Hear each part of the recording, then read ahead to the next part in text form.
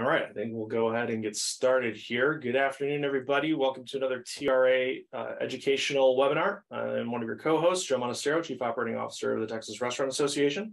I am Ben Knorr. I am the Partner and Sponsorship Development Manager. Nice to have everyone today. Thank you for being with us. And with us today, we have Dan Spears from BMI, who's going to be walking us through kind of the what's what in the world of music licensing. And then a face I know many of you are familiar with, Skeeter Miller, our board treasurer and owner of County Line Barbecue. Gentlemen, thank you for joining us today. Thank you, Joe. So Dan, we'll turn it over to you and walk us through your presentation. Just a couple of hints for those in the audience who haven't been on a webinar with us before. You have two different ways that you can communicate with us. You can send a question in the chat, or you can use the Q&A option, and then we will get to questions and answers after Dan walks us through this overview on what you need to know about music licensing and your restaurant. So take it away, Dan. Thank you, Joe and Ben and Skeeter. First of all, we have a great relationships with the TRA. It's one of our more valued partnerships. So I'm grateful for the opportunity to be with you all today and share some of my insight in the music licensing industry. Just a little background on me. I've been with BMI for going on 34 years. So I hope that you'll find this presentation valuable, not just from a BMI perspective, but kind of a global look at music licensing. This is not going to be an advertisement for BMI. This is going to be hopefully a primer on what you need to know about music licensing and the respective performing rights organizations. And of course, at the end, we'll have plenty of time for questions if I don't cover everything that you're hoping that I will in this presentation. Any BMI representative worth his salt would never start a presentation without a little music. So that's how we're kicking things off. As you should.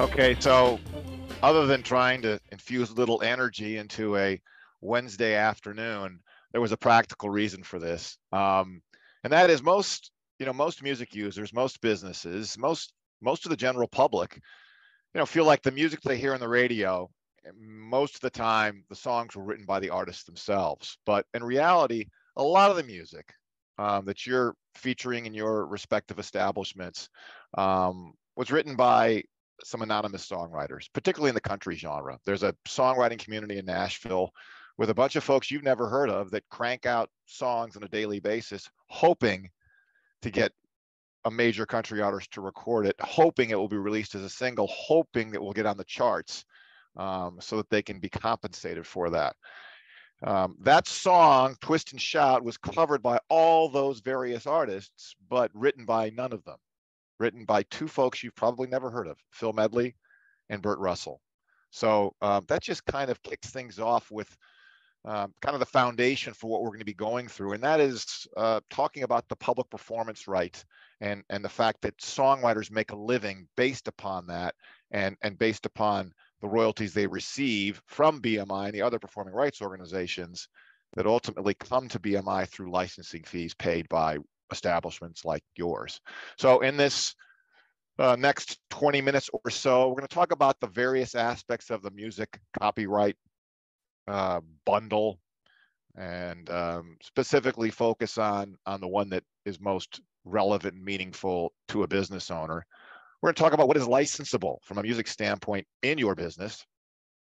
This, I think, is the most important part of the presentation because it's really how Joe and I decided this was a good idea, because people are getting outreach from a variety of different organizations with a variety of different acronyms, not knowing if they're legitimate or not. So we're going to go through all the performing rights organizations, talk a little bit how they're structured, and give you some insight into how to deal with them when you do get a phone call or an email from one of those organizations. We call them performing rights organizations, and I'll get more into that in a few minutes. Also, we're going to talk a little bit about a partnership that we have with an online booking company that might make your live music booking process easier. And of course, we'll talk about the great discount program we've had with the TRA for many years. First, just some insight, some perspective on all the rights that are part of the bundle of music copyrights. We're going to start from the bottom, move up to the top. The synchronization license, synchronization right, it's held by the songwriter and the publisher. What's a publisher? A publisher almost serves as an agent on behalf of a song. It's different from a book publisher in the sense that publishing companies hold the copyrights to songs.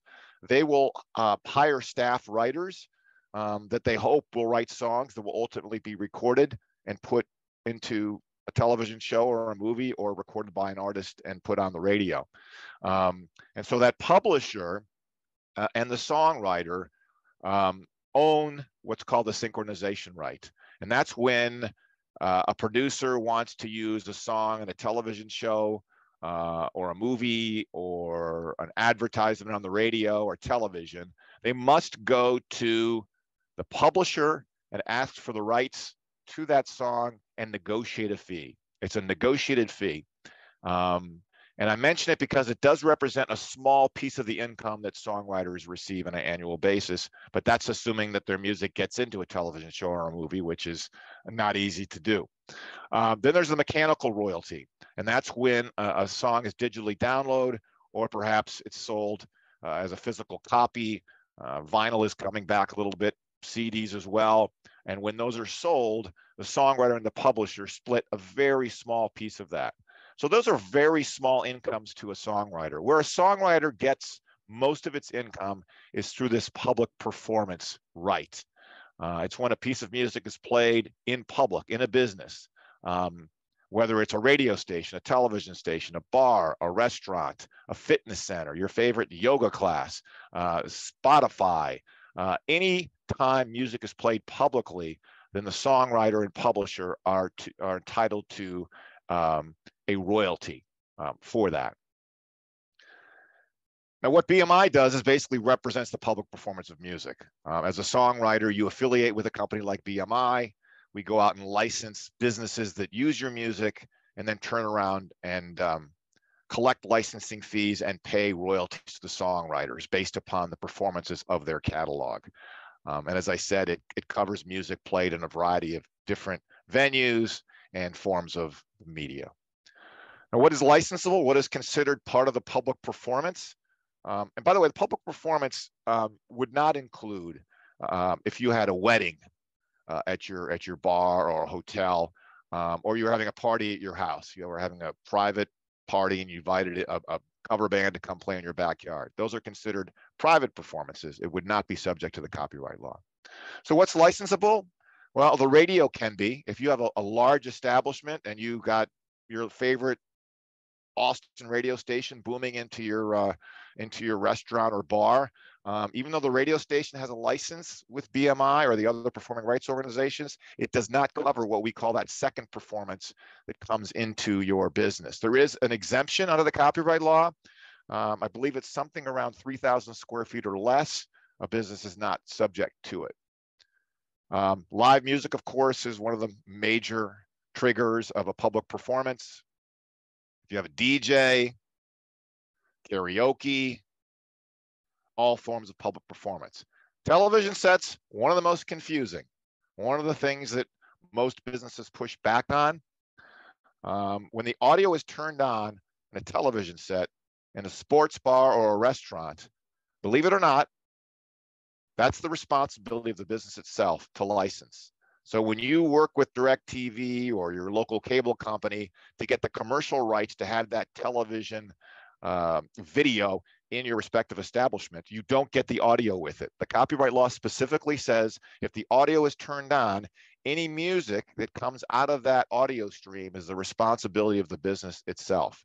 The way to avoid that, if the only thing you have musically in your business is any audio coming out of your television set, turn the audio off. But as long as you use audio, you're responsible for whatever comes out, whether it's music and commercials, halftime show music, what have you.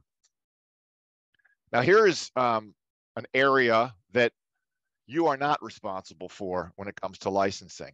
If you're a restaurant or a bar and all you have music-wise in your establishment is a commercial music service, Pandora for Business, Rockbot, Soundtrack Your Brand, Mood Media, you're not responsible for licensing that because those background music services are doing that on your behalf. They are licensing with the major performing rights organizations, so you are not responsible for that. Now, if you were to take your own personal Pandora account or your own personal Spotify account, create a playlist and stream that into your establishment, that would be your responsibility. Only the commercial music services are covered. And they also have a very narrow license with BMI, ASCAP, and CSAC and such. It's only for ambient music. So if you had Mood Media and you had on an EDM channel and everybody was dancing to that and it was very interactive, or you're using it for trivia, that's not covered in the license. You'd have to get a separate agreement with the performing rights organizations in order to allow for that interactive use. Talked about, yes. This slide you're absolutely about to go where I wanted to make sure we mentioned, because you were showing Pandora for Business there just a minute ago, and now you brought in all the personal ones. So I think what's really important for everyone to understand is where do those lines cross on, even if I've got it on my corporate card and I'm paying for it by my business and I've got it on my business email, Apple, Spotify, Google Play, commercial or consumer Pandora, that doesn't mean I'm covered, does it? Yeah, it's just the nature of, did you proactively obtain, Spotify for Business, Pandora for Business? If you did, you're covered. If you didn't, and you just are using your own subscription, you would need to license that. It's very similar to a television set, right? If you own a personal television set and you erect it in your business, you can't have that TV on showing games and other things without securing the proper licenses for that. It's the same thing with the music. You can't just simply put your own personal account out there, Spotify. You can, but you'd have to license that. The bar, the restaurant would have to have that agreement with BMI and ASCAP and such. That's perfect. I'm just going to jump in real quick. I see a couple people have raised their hand. Okay, sure. We don't have to wait. We don't have to wait to the end. That's fine. Yep. But what we do want to do so that we're not having to promote and unpromote people throughout the webinar is do please type in your questions either in the chat or in the Q&A, and then we'll go ahead and read them out to Dan to answer. So instead of raising your hand, please just go ahead and type that into the chat, would be most appreciated. Okay. So before I get to the various players in this space other than BMI, I just want to give people some insight into how the kind of circle of life occurs in that music ecosystem. So a songwriter, Joe, for example, let's say he suddenly finds this talent for writing songs. He would affiliate with BMI, which by the way is free, and he would give BMI permission to represent the catalog of music that he has written. The publisher does the same thing. The publisher has a catalog of music written by the songwriters affiliated with that publisher, and they affiliate with BMI as well. Some songwriters don't have publishing deals. They publish the music themselves, and so they don't share the royalties with a publisher. But any royalty that is paid out to the songwriter and publisher is split 50-50. So songwriter joins BMI or any of the other performing rights organizations. We track those performances on radio, TV, film. We license all the businesses that are using that music. We collect those fees. And then based upon those performances that we're tracking, we're paying the royalties out to the songwriters, publishers, and composers on a quarterly basis. Now, here are the other organizations that do what we do.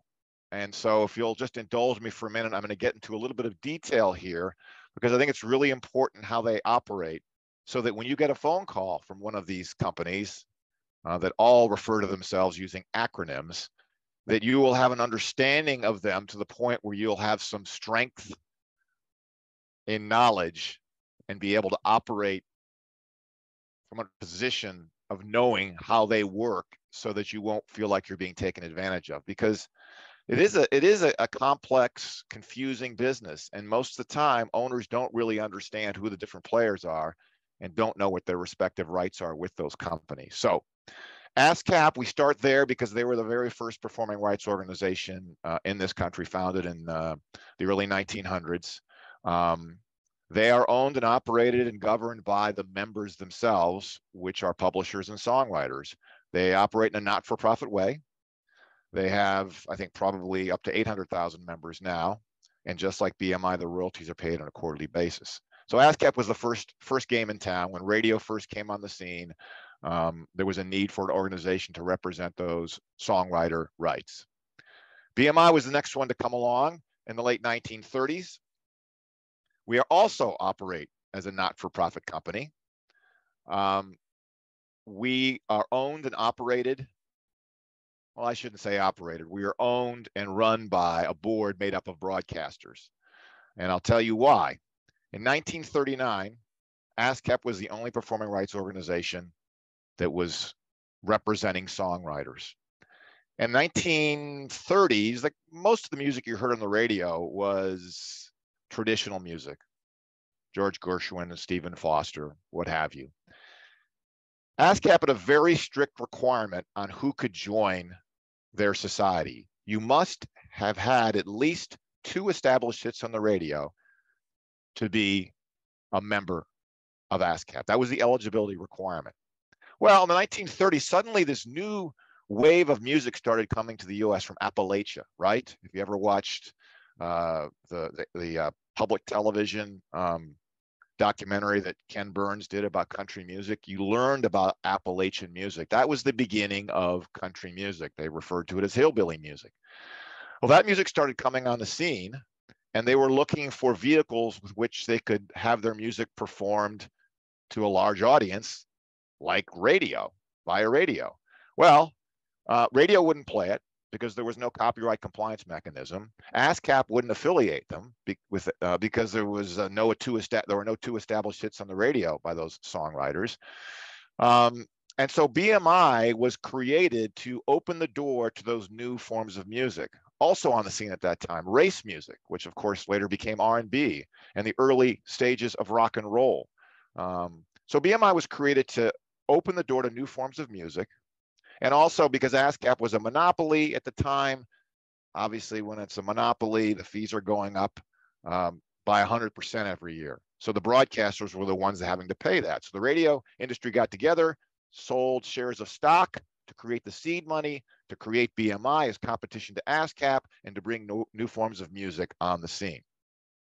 So that's very important for you to understand how these companies came about. What's even more important than that is they both operate under Justice Department consent decrees. So in the 1960s, the Justice Department was concerned that there weren't many of these performing rights organizations in the space.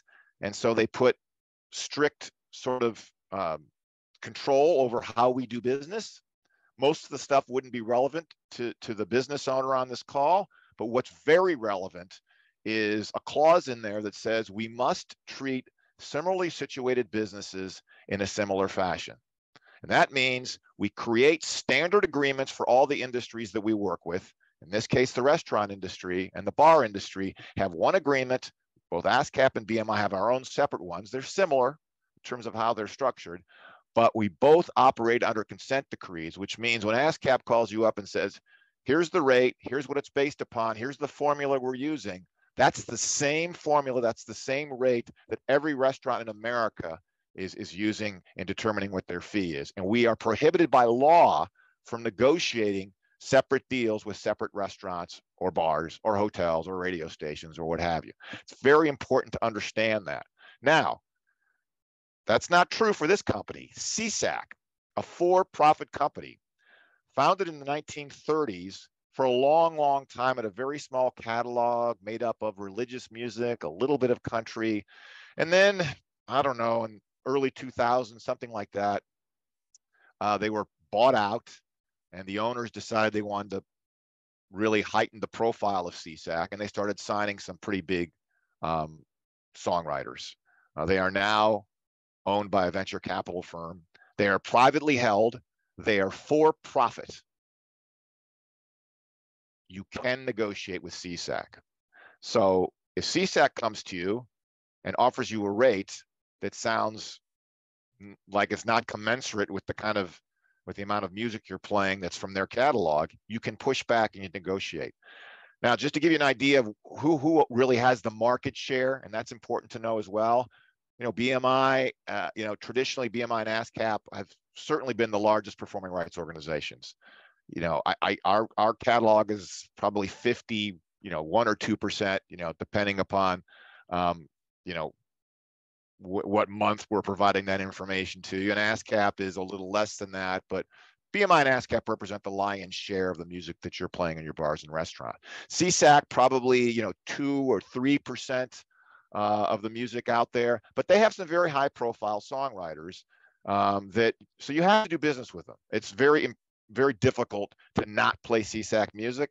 But my point in telling you this is that if BMI's rate is $500 a year, ASCAP's is $450 a year, and CSAC comes in with a rate that's $500 a year, you need to push back because their catalog is much smaller than BMI's, and you should never be paying the same amount to CSAC that you're paying to BMI and ASCAP. And that would go along as well with global music rights. So global music rights, the most recent entry onto the music licensing public performance scene. They were founded by Irving Azoff back in 2013. Many of you might know who Irving Azoff is. He was the longtime manager of the Eagles, very successful music executive. He decided that he wanted to create a repertoire written by a roster of songwriters that no business could do without.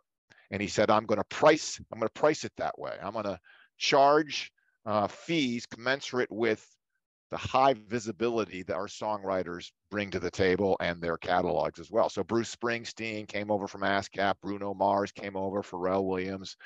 He built up a catalog that's not very big, but the songwriters that are in that catalog and their works that are represented are pretty popular. And again, a company you probably have a difficult time getting away from performing. But again, like CSAC, they are very small when you compare their catalogs to BMI and ASCAP, a couple percentages of the marketplace. So again, if BMI is charging 500 and Global Music Rights comes in very aggressively, which they do, and they say, yeah, pay us 500, you need to push back because it's not commensurate with their catalog. Now, having said all that, CSAC and Global Music Rights do exactly what BMI and ASCAP do. They protect the rights of songwriters and publishers. So we obviously endorse and believe in their mission, but we also feel it's important for everybody to pay a fair rate. And that's just that's my word of caution is don't accept their fees right away if they look a little different and funky compared to BMI and ASCAP in terms of what they're charging. Hey, Dan, can you go back a second? Yeah. It's a great slide for us just to pause on for a moment. Sure, absolutely.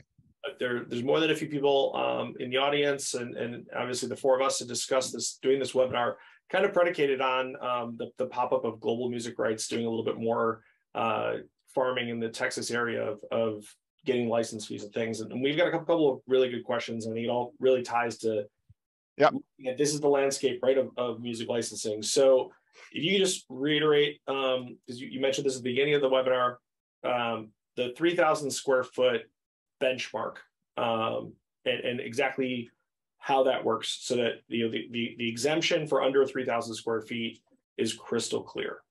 It's only for a commercial radio station signal. Has nothing to do with live music or karaoke or any of those other forms of public performance. It's only if you have a commercial radio station that you are broadcasting into your restaurant or bar. There is a exemption. It's I could share that with you, and you can distribute it. It's something like, I always forget, it's something like 3,000 square feet or less. It's retail establishments are it's a little bit lower than that, but it's only, I want to make sure that I emphasize this point. It only is if it's a commercial radio station. It's not connected to any other forms of public performance, live music. Yeah, and that's obviously an important distinction when we're talking about the different ways in which you might bring music into your restaurant. We obviously have Skeeter Miller on the line with us as well. And with County Line and State Line out in El Paso, there's sometimes live music. They have private events and everything. So I'd love to have Skeeter weigh in on this landscape. And I know you had a question as well, Skeeter. Yeah, I did. Yeah, we have numerous private events. A lot of times it's a wedding or it's a group and they want to come in and they want to play Bluetooth their Pandora songs that they have, through your speakers in your private event area. Where do we land on that? No problem. That's a private performance. Okay. It's a private performance. When you're inviting the public into that environment, then it would be your responsibility. But if it's a private performance and they have a wedding band there, or as you say, they have their own Spotify playlist, it's not a problem. That's a private show. Okay. All right. Thanks for clarifying that for me. So, Dan, can you just for a second, while we're looking at the four of these, and I think you made a very valid point in ASCAP and BMI really being the long-held nonprofit organizations. Clearly, we've had a very long-standing preferred partner relationship with BMI and extended that discount onto our partners and members. I know you're going to talk about that in a minute, but there is such a difference in just the size of representation, even though Global Music Rights might have some of the bigger, more well-known names. Speak a little bit to how is it decided what a business should pay, and without revealing who this was, but part of the reason we got to the point of having this webinar was a member reached out to us about Global Music Rights having sent them a very arbitrary first time received invoice for about $8,000. And they do not pay anywhere near that amount to BMI or ASCAP. The venue has both piped in music as well as live music. And so if I'm the average restaurant owner, and ironically enough, I've lived most of my life knowing BMI and ASCAP from our restaurant in Chicago and would get those invoices and have the pleasure of dealing with them myself. So it was understandable when I would read that invoice where it was coming from for our dining room, not our private events, from ASCAP and BMI. But how does a company like Global Music Rights just come up with an $8,000 number and ship that invoice off to an operator? Great. It's a great question. I have no idea. But again, what I can tell you is this is about providing you with information and knowledge so that you can be better equipped to respond to something like that when Global Music Rights send you a bill for $8,000 for a license and you're paying BMI, $1,000 a year. What I would say to Global Music Rights if I were a business owner, I'd say, look, I know BMI represents 50% plus of the music that I have in my venue. I just know it because it's common knowledge that BMI and ASCAP have the largest catalogs in the space. And I know that Global Music Rights, their percentage of the music that's played out there in the industry, in the marketplace, is 2 or 3 or 4%, what have you. So Mr. Global Music Rights representative, I'm just saying to you, I want to pay something that's commensurate with what your catalog is and what's being performed in my venue. And if I'm paying BMI $1,000 a year and they have 50% plus market share, and you're Global Music Rights and you have 3% market share, why is it that you're charging $8,000 and I'm paying BMI $1,000? It's just having that kind of practical conversation with them. And my experience has been, and again, I can't speak for Global Music Rights. I mean, they're doing what we do. They're trying to represent their songwriters to the best of their ability, but it needs to be fair. And you know, we're under a consent decree, so we're tightly scrutinized. They are not. So they can throw something against the wall and see what happens. They got into a huge legal fight with the radio industry, countersuits back and forth, because they were very aggressive in their pricing model. And BMI, and what's called the Radio Music Licensing Committee fought back, and it was an ugly battle. So I don't know, Joe. I think they're trying to establish what they think they can get by.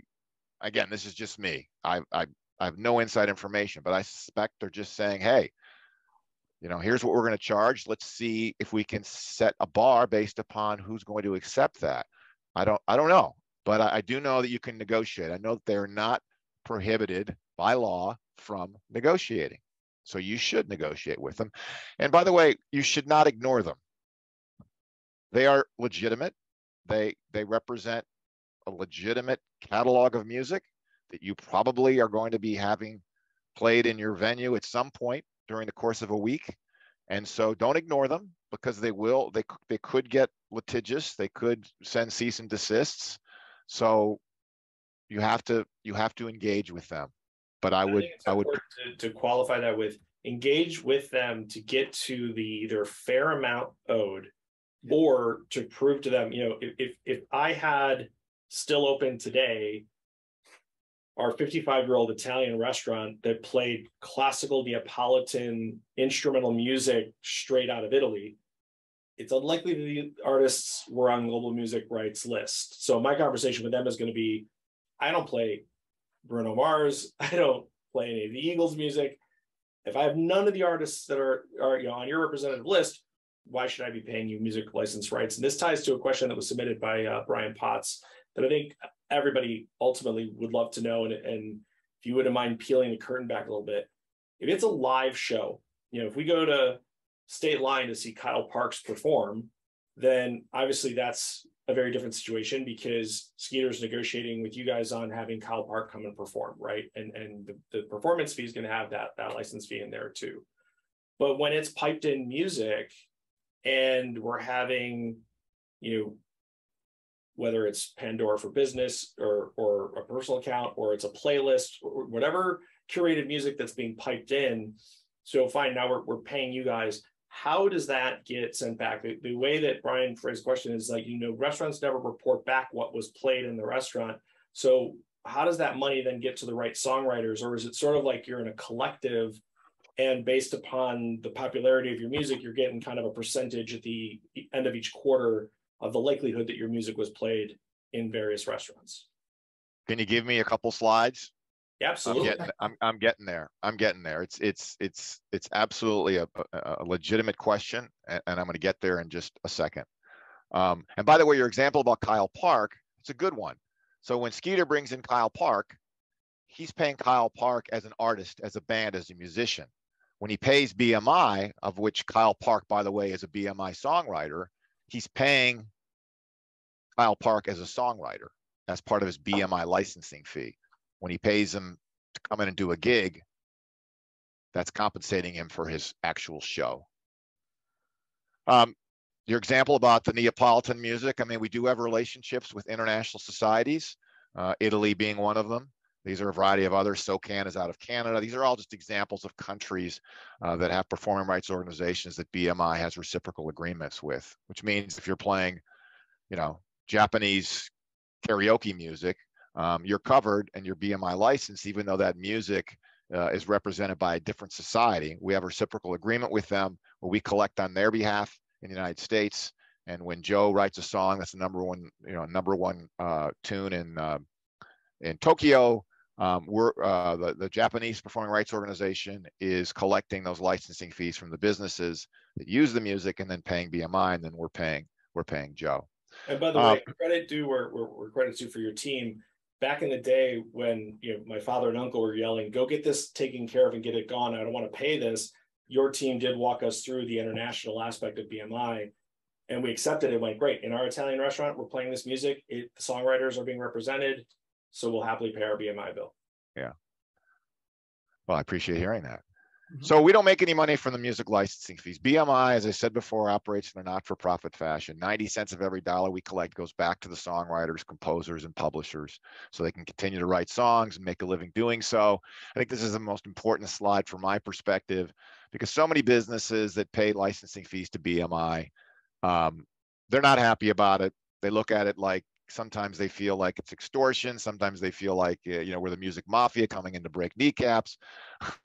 And sometimes that's because we're fairly aggressive in trying to get the licensing fees in and contracts in on behalf of our songwriters.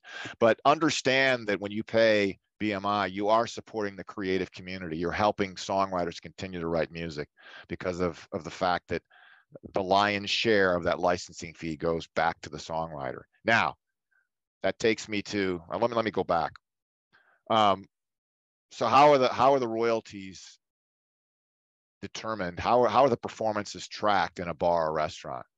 So technology is getting advanced. We're not quite there yet to track on a one-to-one basis when a Randy Bachman song from the Guess Who is played in a bar on a Saturday afternoon. Is he getting that fee paid directly to him because of that? No. What happens is that all the money that we collect from the restaurant and bar industry goes into the same pot of money that's collected from the radio industry. And we have the Shazam technology, whereby we have listening stations in all of the major radio markets where we collect all that performance data because, of course, Shazam can recognize the digital footprint in a song. So we get very accurate information. And the general feeling is that if a song is being played in a bar or a restaurant, it's probably reflective of what's being played on the radio. There's a lot of different genres and formats on radio, right? There's hot AC, there's pop, there's classic rock. And the feeling is that the bar and restaurants pretty much mirror what the public is listening to on radio. So that pot of money that the bar owners and restaurant owners pay into is paid out based upon that radio performance data, with one exception. And it's later in my presentation, but I'll talk about it now. If you have a regional artist, a regional songwriter, a local singer-songwriter that you have coming in on Thursday nights, and they play primarily original songs, and they happen to be a member of BMI or even ASCAP and CSAC because they have similar programs, that local singer-songwriter uploads their original playlist to BMI, and we pay them based upon the original works that are performed in that bar or restaurant, so that that bar owner and restaurant owner knows that by paying BMI, they're in turn supporting the career of that songwriter, in addition to whatever they're being paid by the bar to perform that night. If they're getting paid $200 to play from 6 to 8 p.m., a portion of their licensing fees are also going to compensate that local singer-songwriter. And I mention this a lot in my presentations because sometimes the local singer-songwriter that's affiliated with BMI doesn't have any idea this program exists. It's called BMI Live. It's later on in the presentation. We'll skip through it. But it's important for bar owners and restaurant owners to make sure that their performers know about it, because that's how they're ensured, to your point, Joe, that the fees they're paying go to the right people. So before you jump forward, something very relevant and to what you were just talking about, we had classical Italian playing in our restaurant. Skeeter has country artists that come into his. One of our members from the Dallas area, they only play jazz. Where can a restaurateur go when they're interacting with the four major organizations to see the who and or which songs are part of the catalog? So it's a good segue into, so BMI and ASCAP a few years ago, because the market requested it, created a major database that basically gives you information on almost any song that you're interested in, who represents it, what organization is the songwriter affiliated with, who is it published by, contact information, all of that. Now, CSAC and GMR, their catalogs haven't quite yet been meshed into that, but the database is massive. It's called SongView and can be accessed very simply on bmi.com. It's a very searchable, user-friendly database. It's pretty hard I've mentioned this before, but it's pretty hard to manage your music to the point where you only have to take a license with BMI or ASCAP or CSAC, because so much collaboration goes on, particularly in the country genre, particularly in the hip hop R&B world. There's could be 3 or 4 songwriters connected to one composition. And so you have an ASCAP license and not a BMI one. Well, then that would prohibit you from playing some of those collaboration songs. So, but to your point, if you want to know what you're paying for, and you really want to get a sense of what BMI represents, what ASCAP represents, go to bmi.com, and there's a song view database there that's very searchable. And Ben, just drop that into the chat for everybody, so you can go ahead and copy that direct link rather than having to search for it. Yep. And I'm told CSAC, CSAC's database is searchable online as well. I don't know if GMR's gotten there yet or not. But I always, in any case, if GMR's is not available, you ask for it, right? You want to know what you're paying for. You shouldn't just blindly sign a license without knowing what it is that you're getting for it. Because sometimes, as I said at the beginning of this presentation, people just blindly sign licenses because they don't understand, and they blindly pay a licensing fee without really understanding who the organization is that's billing them. They just know they got scared because there's a couple lines in there that say you'll be sued for copyright infringement. And understandably, bars and restaurants are in the business of serving food and beverages, and they don't have time to manage all this music stuff. So I'm hoping that this is going to arm you with a little more information. Very quickly, for those that have not ever had a license agreement with BMI and you're thinking about implementing live music at your restaurant, our fees are based upon your occupancy, your fire code number, because that's a very trackable number. And then the fee is the rate is connected to a plethora of different music uses that we have on our report form. Do I have karaoke, or do I have live music? Do I have recorded music? And all those things, when added together with the occupancy rate, is what gets you to your ultimate number. This is the BMI Live page I was talking about. For any of you local singer-songwriters that come in and perform at the venues that you want to make sure they get paid, just tell them, go to BMI Live. And every night after they perform, upload that set list to BMI. And these guys can make several $1,000s a year. I mean, it's not huge money, but it's gas money. And when you're a struggling artist, it matters. Very briefly, for anybody that's thinking about live music or currently has live music and has lost their booker because of staffing issues, which of course we know are very real. We know how much impact the last few years has had on the restaurant industry and how devastating it's been. And so in the midst of all of that, at BMI, we were thinking, what can we do to help the industry recover? What can we do to help make life easier? And so we forged a partnership with a company called Gigmore. Gigmore is an online music booking organization. We vetted them. They're very good at what they do. They have a very large artist database. So in just about any city in America, you can go on there and see what artists are available in your market, what genre. Most every genre is represented. And it's an easy way to book artists locally if you're having trouble tapping into the local music scene. So they connect the venues to performing artists. And you can negotiate a rate with that artist for what you would pay them to perform. It's very user friendly, and again, we wanted to partner with an organization that we were confident would deliver, so we could recommend to our customers and our association partners, this is a good organization if you have any of your members that are interested in starting live music programs and don't know where to begin. As we've referenced a couple of times in this conversation, we have a great relationship with the Texas Restaurant Association. The foundation for that relationship is our association discount program, where you can save up to 20%. It's only for restaurants and bars. It's not, I make the distinction, it's not for hotels. And it's 10%, 5% for being a member, 5% for paying online or over the phone, and then another 10% for paying upfront in advance. So you can receive up to a 20% discount. And we love our relationship with the TRA because we always partner together on some very cool events with our songwriters participating, and whether it's the Lone Star Bash or other really unique, interesting things that you do as an association. Clearly one of the greatest associations out there in the marketplace. I know because I spend a lot of time with them. So I'm not just blowing smoke for this call. It's they're great. They're, they obviously provide great service to their members, but they also provide great service to their partners. And for us, that's important. We want to be able to do what we're doing now, and that's educate and take an opportunity to thank anybody on this call that pays BMI licensing fees and has never felt any love from BMI.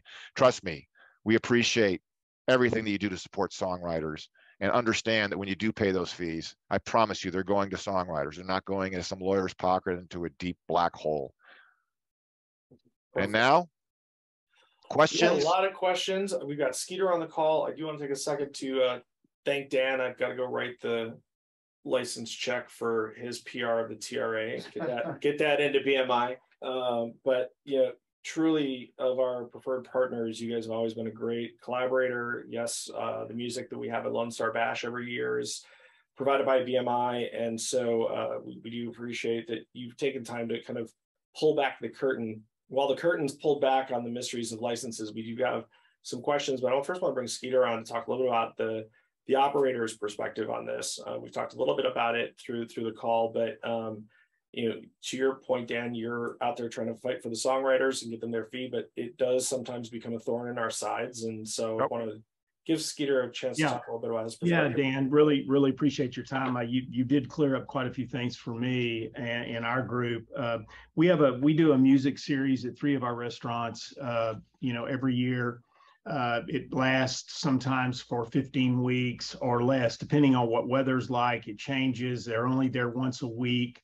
I realize that, your billing is based on, seats, but how do we know we're not being overcharged that we're not doing music every day of the week? How do you know? How do you verify that you understand that we're only doing it, once a week? It's a charitable event, and can you help me with that? Yeah. So certainly on your report form, you indicate how many times a week you use music. If it turns out that the music use is not, it's less than weekly, and as you said, it's only a certain amount of times during the year, we do have a seasonal license rider or an occasional use rider that you can request that will accommodate those businesses that aren't regularly using music. So that's something you just ask from the BMI rep. Say, hey, listen, I'm only using music several times a year. If you really are if you're doing only a couple of events a year, you may choose not to have what's called an eating and drinking establishment license, but a special event license, a festival license, which is good for a day or two. And it's a much lesser amount of money because it's not covering you annually. And it does have a bit of a discount if you're doing it for a nonprofit, if for charity. It's a special events license. Now it's hard to do that, Skeeter, if you're doing it 15 times a year, but if you're only doing it a couple times a year, that's something that you may want to look into. But we have a report form which you indicate how many times a week you're using various forms of music. And then we also, again, have this occasional music use or seasonal music use rider that you can request if it's not a weekly occurrence. Okay. And then you mentioned that I know if we're a TRA member, then we could possibly get a 20% discount. But if we're using Mood Music, that discount doesn't come into play. Is that correct? That's correct, because Mood Music is paying BMI on your behalf. Okay. And actually, while we're on that, Dan, we've got a few questions that came in. If you could just hit on sort of, you had a couple of slides that talked about Pandora and Spotify, et cetera, but some of the others that were asked in the questions were, what about Loop Media, YouTube Music, or Vivo, or a jukebox? Well, the jukebox is covered. I saw the question, I think, from Kyle. Jukebox is already pre-licensed, so if that's the only music use you have, you don't have to enter into contracts with any of the performing rights organizations. If you're just, again, I don't believe, I might be wrong, I don't know that YouTube has a license for businesses. So my general rule of thumb is if you're using music, you've simply found yourself online through Vivo or YouTube, and you're playing the audio from YouTube or Vivo, and you didn't enter into any contract with any organization that represents them from a commercial standpoint, you need a license. That's the rule of thumb. I don't know whether YouTube is offering business licenses for people that are interested in playing YouTube videos or music, but if you haven't entered into any formal contract with any organization representing the commercial rights of YouTube, then you would have to get a license yourself. Dan, a couple more questions in the chat. What about when a DJ is used? And then what if someone plays a piano in a 2,300 square foot restaurant? So I'm going to go back. I think I saw that question. I want to make sure I read it again. Where is it? Yeah, it was. Okay, I have a piano in my restaurant. If I play, sing live Desperado, do I owe a fee? Well, the business does. The business needs a license agreement. If there's a piano in there, I mean, for example, Nordstrom's, right? You ever go to no? I don't know if they have a Nordstrom in Austin. Mhm. Nordstrom's is very known for, they have a piano player that plays at Nordstrom's. That's licensable. So yeah, the thing about licensing is that it doesn't really matter where that music is coming from, whether it's coming from a piano, it's coming from your personal playlist, it's coming from a band, it's coming from a DJ. That's all considered a public performance, and it's under the copyright law, it's always the responsibility of the business. I know sometimes the question I get is, well, I have a cover band coming in on Saturday night, playing, nothing but Jackson Browne songs. Why isn't that band responsible for paying Jackson Browne, the songwriter? Why am I? I don't have a better answer than it's what the copyright law says. It's just how they chose to create the revenue stream, the income stream for the songwriters. They said that the business that uses that music, that benefits from that music, should bear the responsibility of compensating the writers and publishers. Fair point. And I think one of the things that you've mentioned enough times, and it just bears repeating, is there's a difference between the artist who performed it, regardless of how large a star they are, and the person who wrote the song. In your Kyle Park example, you've got someone who's a performer and a songwriter, but you've also got people who are just songwriters. Right. Take a look on the BMI website. You'll see there's a songwriter festival series that BMI does, and we've been in ongoing conversations with them about there being one in Austin, because Austin clearly has a very strong musical community. They do them in Maui, they do them in Key West, obviously Nashville, and so we'd love to bring one to Texas. And BMI as a partners, we got ACL for the consumers, but the Songwriter Festival is really an industry event, and it's a lot of fun. Yeah, we'd love to do something. We'd love to do something that that gives back to your members, because again, the hardest thing I think for your members to see is, give back on our part, right? It's an intangible that they're paying for. It's hard for them to quantify. It's hard for them to get their arms around it. I can't send them a widget in the mail and say, this is what you're paying for. So whenever we can do anything and partner with the association as a way to give back, if we choose a time of the year in Austin where, a lot of the bars and restaurants are empty, whether it's a hot time of year or whatever, or I don't know enough about the seasonal activity and the Austin music economy, but, we choose a time where bars and restaurants and hotels are hurting a little bit, like it's off season, and we try and bring business to the town. I just got back from Captiva Island, Florida, where we did exactly that down there, a songwriter festival that brought an economy a lot to life during September when it's normally dead. By the way, my colleague Brad, who happened to join this call, thank you, Brad. 34 years at BMI, I never can remember the number. 3,750 square feet for restaurants. Or less, playing a commercial radio station. That's where the exemption is. They don't need a license agreement for that. And for retail, it's 2,000 or less. So thanks, Brad. One of these days I'll remember.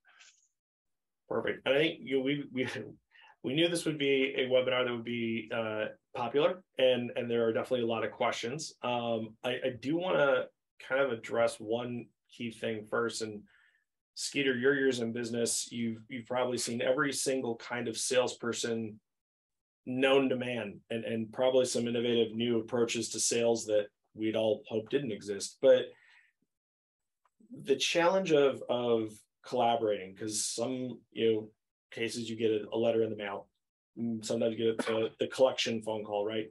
But with these 4 companies, what's your experience been in just getting a hold of a person? Because I think that's the one thing, is we're an industry of face-to-face conversations and hospitality and communicating with each other. And that's one of the things we're promoting here, is to have conversations with the companies. But how easy has it been, for you when it comes to licensing for County Line to get face-to-face with someone, or even just on the phone with someone, to have these conversations? Because that might be an area where we can help facilitate. Well, I tell you, it's different with each group, whether it's, ASCAP, CSAC, and this, we haven't dealt with this new company, but sometimes it's the people that we deal with are extremely difficult, and they have a hard time understanding what we're doing, or what kind of series we have, or what kind of music we're doing. And so that part of it, and then getting to the bottom of how we're being charged, it always, sorry, Dan, but it always seems like a random amount.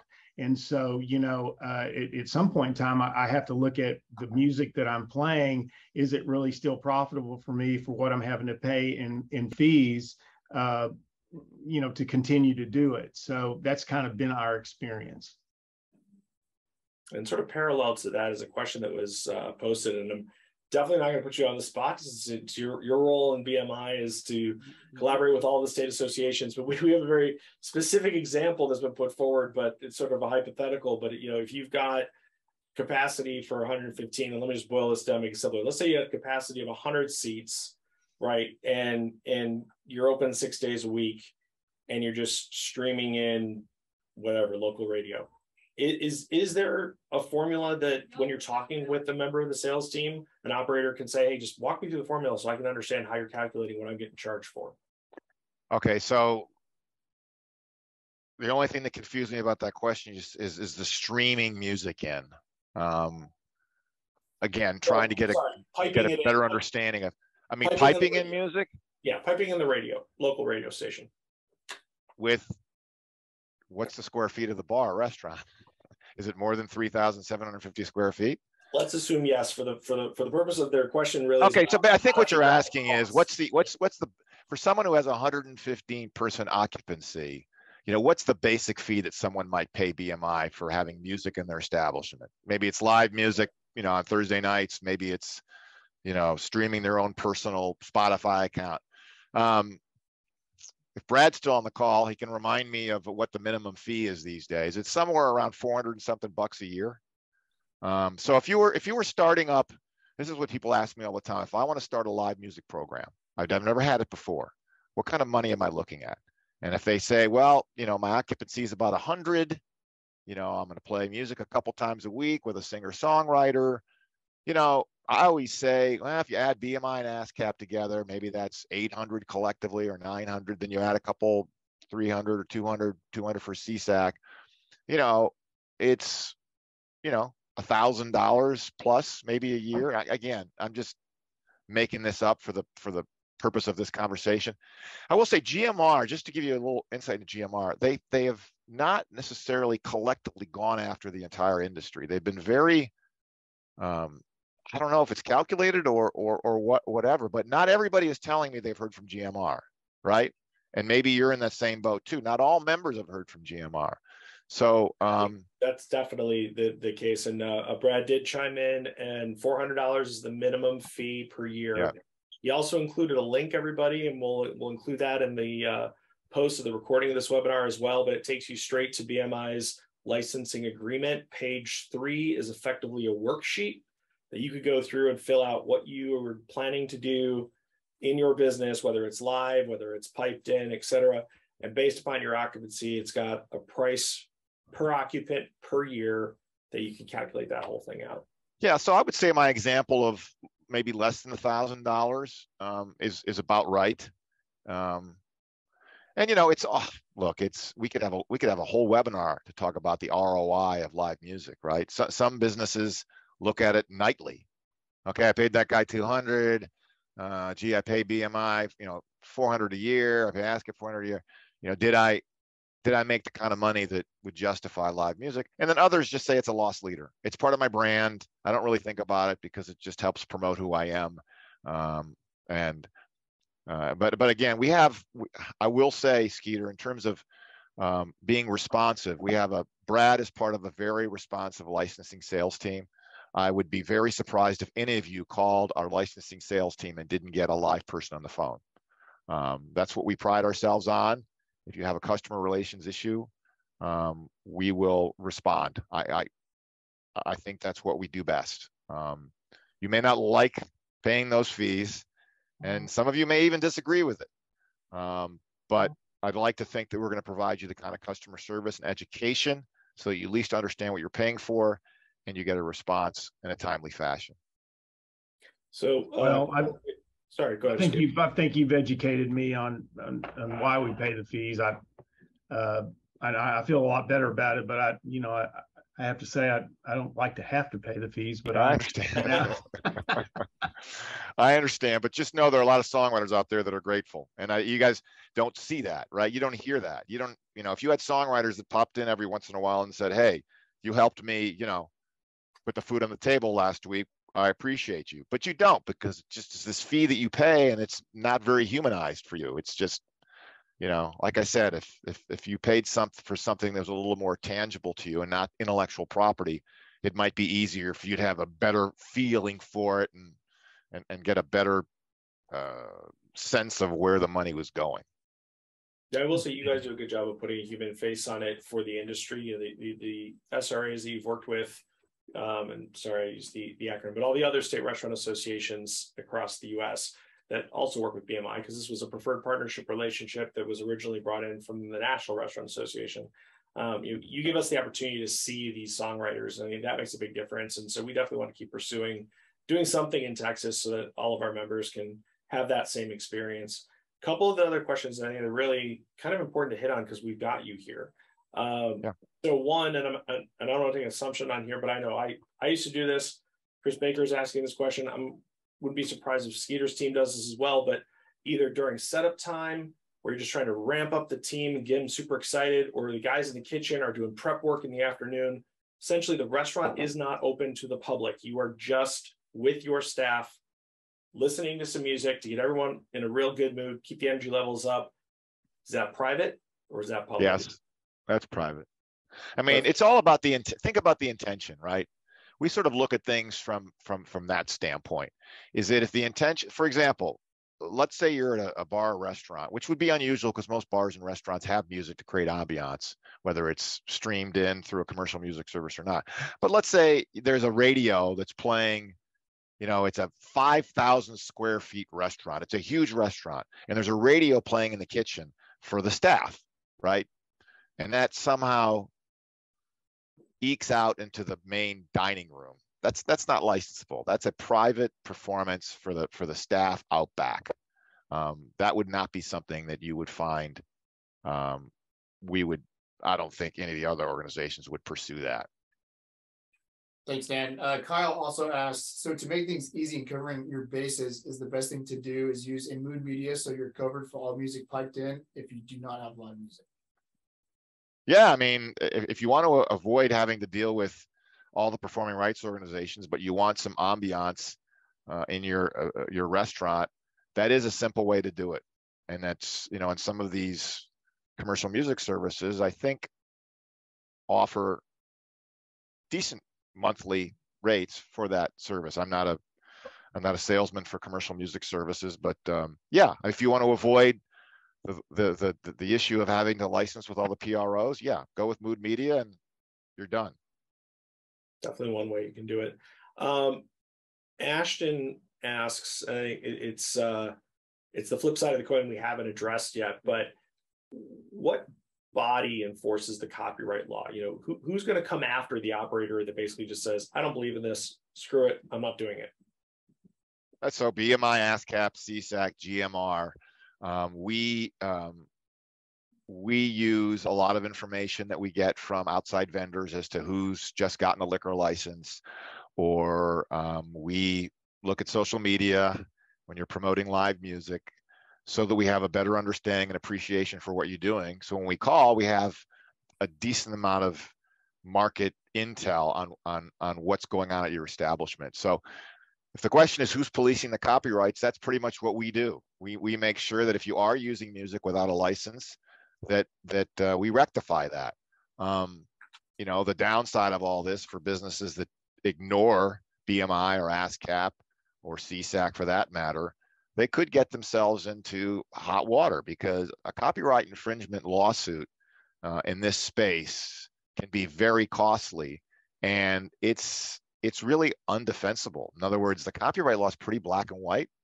You know, it's not one of those things that you're going to have much success defending. It's pretty clear. I mean, my experience in the 30 plus years that I've been with BMI is that I can't think of any cases in recent years that have ever actually gone to court, because, you know, if you have a business owner that doesn't really understand the copyright law, ignores all the performing rights organizations, they send them a cease and desist. Ultimately, it gets to a lawyer that the business has hired, and the lawyer says, you need to settle with these guys and sign a license, because it's black and white. They're, you know, unless there's some strange extenuating circumstance that I'm not aware of, it is what it is. Well, that definitely helps. I want to pivot from there back to the reminder to everybody that I think the theme of today's webinar, and very, very much appreciate Dan taking the time to walk us through all this, is engage. As much as you get annoyed as all hell when you see some of those envelopes arrive in the mail because you don't believe they're legitimate. And I think, you know, Global World Music's an example of, look at the list of who they're representing and what are you doing in your business, whether it's piped in, streaming, jukebox, or live, and act accordingly, but engage with them. Don't just ignore them. And I think that's probably the most important thing that's come out of this is, you know, it's one more vendor you got to work with. But if you work with them and get it set up and make sure everyone's clear on what you're doing, or take that option of the Mood Media or some other, you know, business class streaming service that takes care of it for you. But at the end of the day, just don't ignore it. And if you also, Joe, if any of you have any questions or concerns when you get a call from an organization like a GMR or whomever, and you're confused about it and what they're asking for, I would hope that Joe would share my contact information with any member that would like it, because look, as I said before, these organizations do what we do. I respect them. They're trying to make sure songwriters are fairly compensated, but I also think that they operate in different ways than BMI does. And I want to make sure that you understand that going into that conversation, so that you don't feel like you're being taken advantage of. And they're aggressive, how they go about it. And again, if they were on the call with me right now, I would say, I respect what you're doing, but just, you know, I want them to be more mindful of some of the restaurants and bar owners they're speaking with that don't understand the process. Yeah. And you know, that's all I'm about, is education. You're about engagement. I agree with that. I'm also about education, because that's the most important thing, is helping people understand what it is they're paying for, where is the money going, and am I being treated fairly, right? Absolutely. And that's why we appreciate you doing this for us. I think we may have to do this again as a podcast. We're definitely going to post this up on YouTube. I think we can also put some of these materials on your BMI landing page on our website, so that our members can get, you know, direct access to that on the regular. You are absolutely correct. Ben and I are happy to always connect you to any of our partners. Yep. Anytime any of you have a question or you're running into an issue, reach out to us. We'll happily connect you with Dan. We'll include his contact info as well on the comments of the recording. Again, thank you, Dan, for taking the time to do this. I think we'll wrap things up. I appreciate everyone who stayed on the call, though we've gone a little bit over the usual hour we stick to with our webinars. Skeeter, any last thoughts from you as we wrap up? Well, I mean, honestly, I think if we have another one of these, it would be great, because it's been an education for me, Dan, just to understand things rather than just being mad about it all the time. So, you know, it's been helpful, and I'll get with our team, and you know, we love having live music at the restaurant, and it is helpful. It's really, we were the live music that we do. has provided over 1 million meals for those in need. So, you know, Wow. it's a good thing. So Wow. I certainly understand the songwriters need to be paid. So we appreciate your time. Well, congratulations to you for doing such great work. And you know what, Joe, we'll leave it with this on something fun and exciting to talk about. I would love to have a conversation about doing some sort of a songwriter festival that allows us to give back in a tangible way to your membership.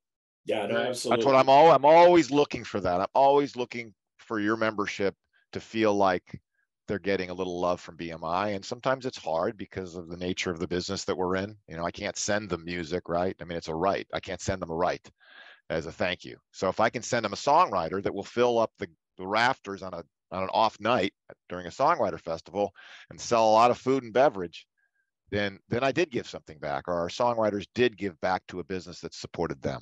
Yeah, I think we didn't really talk much about the logistics of the Songwriters Festival, but to give all of you on the webinar an idea, the Key West Songwriters Festival effectively takes over the entirety of the town. Every bar or restaurant that you walk into over those 3 days has a songwriter performer in there showcasing what they do. And in some cases, I was personally very surprised at hearing some songs that I recognized as being from a popular artist. And then I'm looking and I'm seeing this completely different person that's singing the song, but it was a person who wrote it. And so it's a great experience, and it's something we definitely want to bring to Texas.